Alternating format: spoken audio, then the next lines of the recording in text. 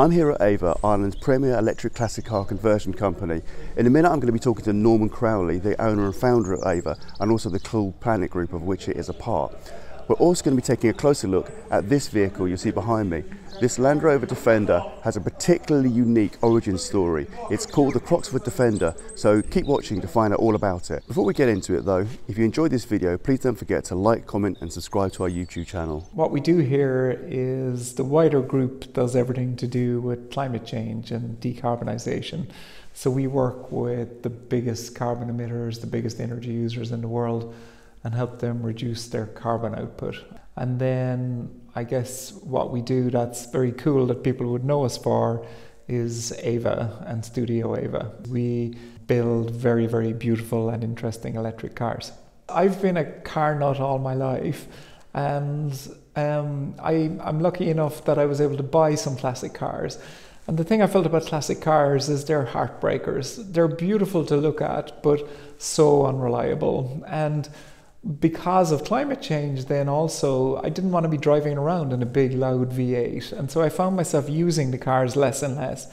And then I guess in 2019 we started to ask the question, if these were electric, they would go much faster, they would be way more reliable, and that was the beginning of the journey really. When we were figuring out how to do classic cars, we met Richard Morgan from Electric Classic Cars, and at the time it was just Richard and a friend of his in a shed in Wales. So we were the first investor in Electric Classic Cars, and we've been a very happy shareholder since the very beginning. And now ECC has become Vintage Voltage and a whole load of the other stuff they're doing online with YouTube and that. So it's become something that everybody talks about. One of the cool cars that's here is a red Ferrari electric. It's a 308 from 1981.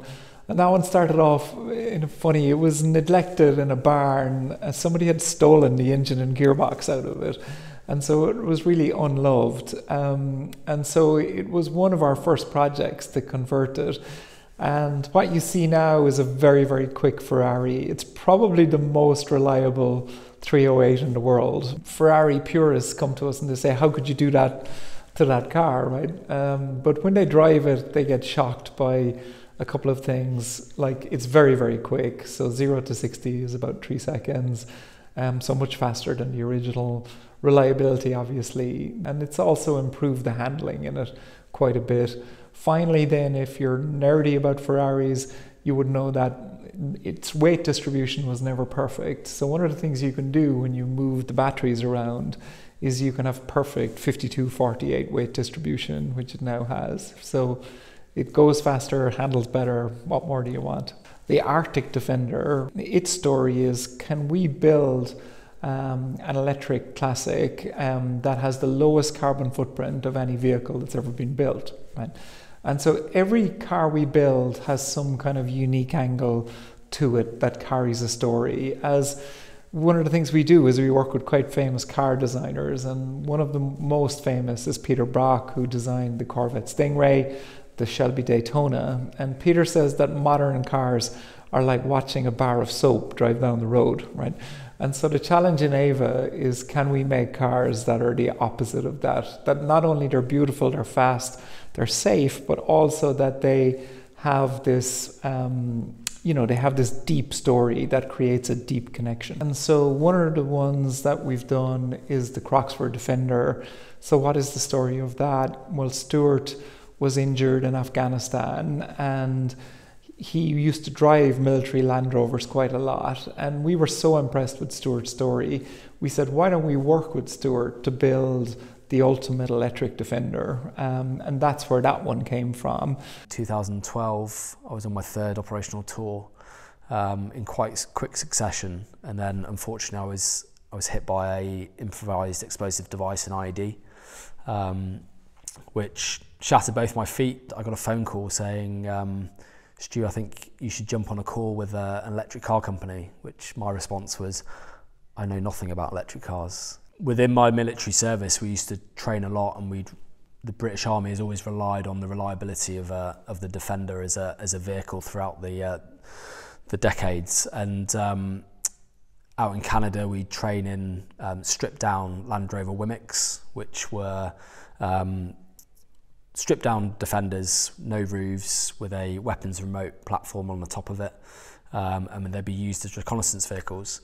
Looking back at how the Defender was so iconic in my career in the army, sort of really fitted with me, being able to sort of inspire and look at how my sort of journey could be sort of reflected into the car as well, and the amazing design work from the team at AVA, able to look at how my story sort of came together, my regimental history, even the colour of the Defender that they've designed all reflects the sort of journey that I've gone through both my military service and also my recovery journey, and being able to sort of rechange my life and being able to use prosthetics and obviously a lot of prosthetic stuff at the moment is made from carbon fibre, so being able to reflect that in the vehicle as well has been amazing to see. What we started out with is a standard 2015 Land Rover Defender. It had an original 2.2 litre diesel engine with gearbox and central transfer case. We've kept the rest of the driveline as standard because it's very well tried and tested. Certain parts have been upgraded with torque biasing differentials front and rear, and then we start to add in the EV powertrain kit on top of that. So where the transfer case used to sit, we now have a Tesla large drive unit. Now the Tesla large drive unit normally sits in the back of a Model S or Model X, and it's geared directly to power the rear wheels. So because we still have differentials, we have to get that unit re-geared to suit the Defender, and then we get it tweaked and tuned to give a better performance for this vehicle, so to make it right for this vehicle. So that all sits where the transfer case, you sit right central in the vehicle, low down, nice and low between the chassis rails. And then what we do is we put the rest of the EV equipment in the engine bay and underneath the vehicle as well. So in the engine bay you've got a 60 kilowatt hour battery pack, and in the rear you've got a further 30 kilowatt hours battery pack, and then we have to do the other things that would normally be driven off the engine. So we've got the vacuum assistance for the brakes, we've got the hydraulics for the power steering, we've got the 12 volt charging, so we've got a DC to DC converter to do 400 to 12 volt conversion. And then we have things like the heating system. So normally you get that as a byproduct of an internal combustion engine. That's now driven directly from the high voltage battery system. And air conditioning, similar. We've got a pump and a system to give air conditioning inside the vehicle. So that kind of is where we have to put all of the electronics or all of the electric systems to replace what's normally done by an engine. So this car has been fitted with a 22 kilowatt AC charger.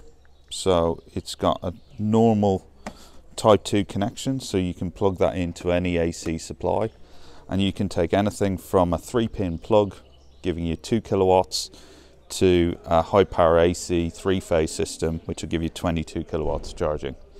The next versions of this vehicle will have Type 2 CCS, so you'll be able to use your DC fast chargers up to 77 kilowatts. So turning this car on, conventional key on the left of the steering wheel. You can hear things whirring, and this version doesn't have anything like a reversing camera on it. It does have hydraulic power steering though, so the fact that it's 2.3 tons isn't too bad.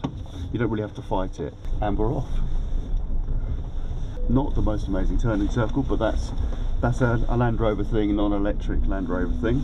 Just about fit underneath here. This is quite a tall car.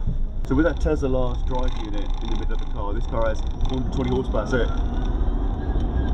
it can really shift, which is pretty incredible for a car this box shaped and this big and heavy. Ava's put some lovely Recaro seats. There's 2 in the front, 2 in the back, really comfortable.